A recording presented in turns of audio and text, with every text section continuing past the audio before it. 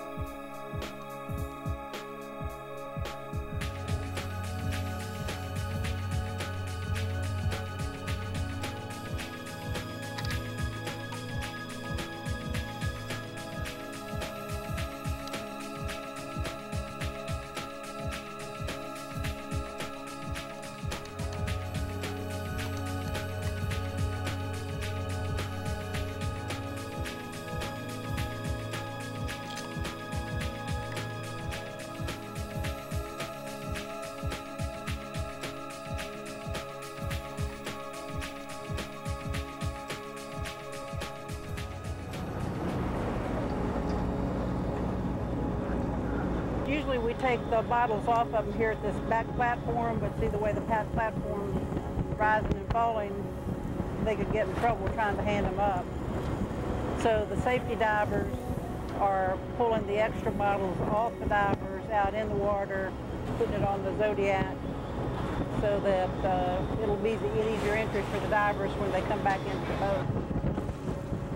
When they come up, they'll all come up pretty much at the same time, and they'll all give an okay signal, and then they'll stay in a group, and he'll toss the line out, and then they'll start working their way back here so we can recover them.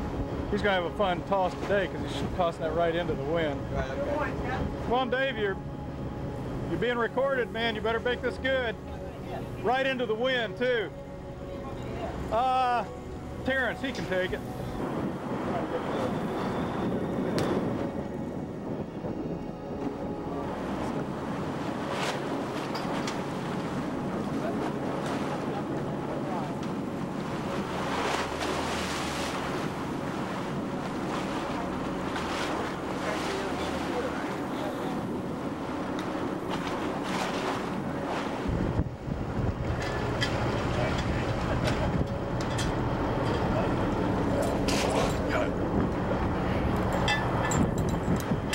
How'd it go? Excellent. You obviously got the medallion. Yeah, we did. Got the artifact, huh? Indeed. But, we got it in treatment right now. Put it in with that zinc. got the other bottle ready for the next dredging session. Did it work okay then? Well, we were able to dredge experience the whole time on that half a lot. Oh, no kidding. Great. Great. So it's pretty economical. Pretty good drop. Pretty good. I never had a thing over more than that. The fish got so bad while we were dredging, I just went and put all of his bottles on plus mine just so we wouldn't lose them. It's right here.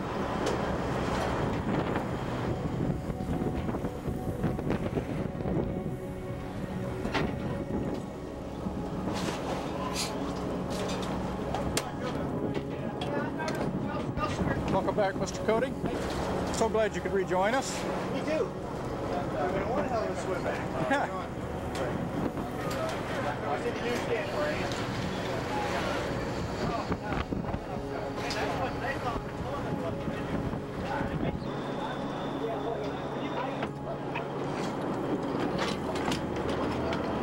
I know in shallow water when you try to run one off the scuba tank, you do all the calculations, but then it always, the tank lasts longer than the calculations say it will. Sounds like the same thing here.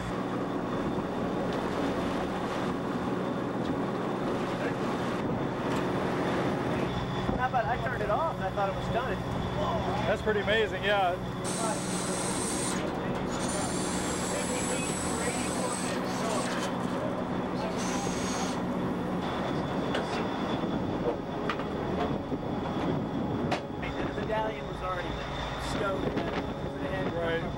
It was just lying right there, huh? Yeah, right there with the bottles. Right where I dropped it. Right. I put it down right there so we know where it was. Cool.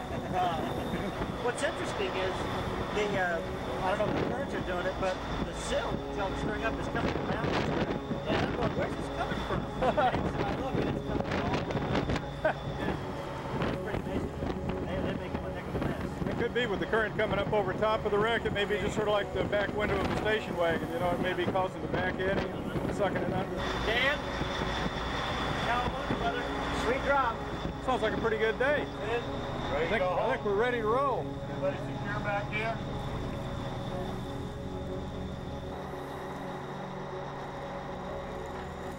You went into the National Archives, Smithsonian, and a lot of these other repositories that have collections of later class Monitor plans. You could literally almost find every square foot of this vessel on paper.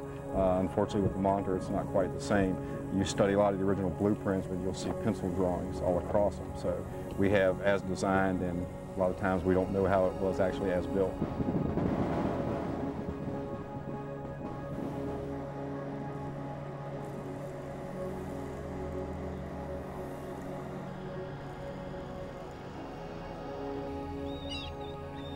It was really such an incredibly significant ship that we're going to a lot of effort now to try and see what we can do to save parts of it. Right now we're only looking at small artifacts because we don't have the capability for large lifts, but last year with the help of the U.S. Navy we were able to raise the propeller and a section of shaft, and that was about a 6-ton lift. So the next phase we're hoping as early as next year to raise the Monitor steam engine.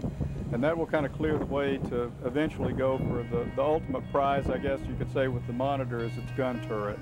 We'd like to think that within 2 to 3 years we'd be able to recover the turret and get it back to the Mariners Museum, where it'll have to undergo a long preservation process.